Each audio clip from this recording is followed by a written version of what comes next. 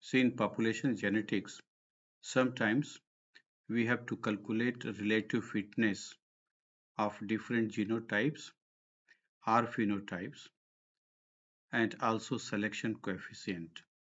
These are two well-known parameters of population genetics. Particularly, the phenomenon of selection is concerned with these two aspects, that is relative fitness and selection coefficient.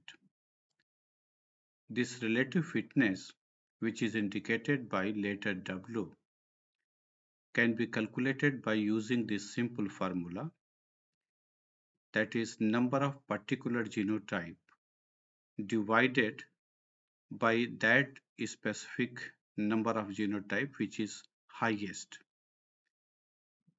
Once again, I am repeating this uh, simple formula which is used to calculate relative fitness, that is number of a particular genotype divided by highest number of a genotype.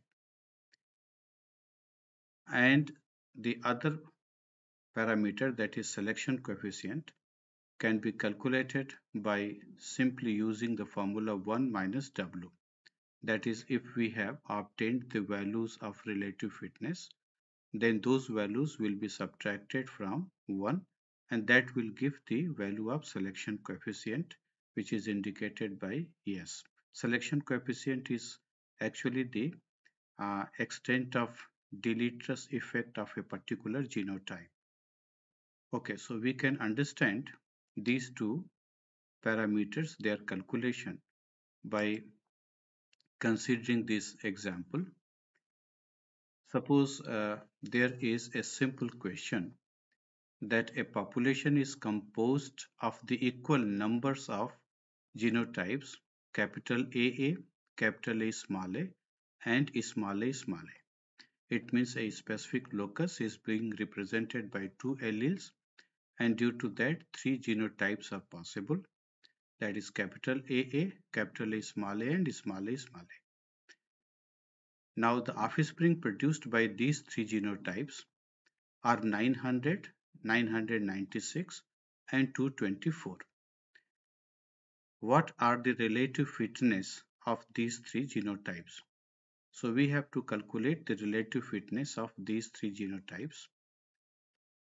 To calculate this, the relative fitness of genotype capital AA will be 900, because 900 offspring are of capital AA types, divided by 996, because 996 is the highest number of a specific genotype, and that genotype is heterozygote, capital A small a. So whatever is the highest number of genotype or phenotype, in those cases where phenotype number is given, that will be used as denominator. So a specific genotype number, that is capital AA 900, divided by 996, this value comes 0.9. This becomes the relative fitness of capital AA genotype. Another genotype capital A small a, its number is 996. This will be divided by 996, and this value comes 1. And small a genotype, its number is 224. This will also be divided by 996, and the value comes 0.22. So this way we come to know the relative fitness or W value of these three genotypes. Once these values are available, relative fitness values are available, we can calculate the selection coefficient of these three genotypes. Selection coefficient calculation is quite easy. I just told you that it can be calculated by using the formula 1 minus W.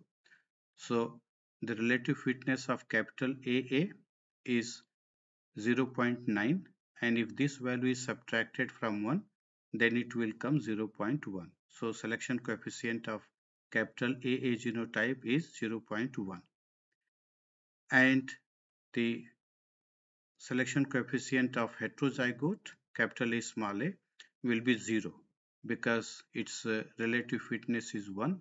So 1 minus W that will be equal to 0. And relative fitness of third genotype small aa will be 1 minus 0.22. This will come 0.78. As I said, selection coefficient indicates the deleterious effect of a specific genotype.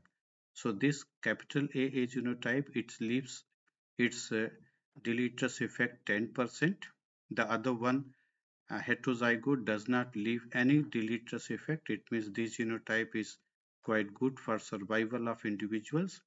And the small AA types, they have very high selection coefficient value. It means the deleterious nature of this genotype is very much. It is nearly 78% because this value comes 0.78. So this is the way you can calculate relative fitness of a specific genotype or phenotype and selection coefficient of such genotypes.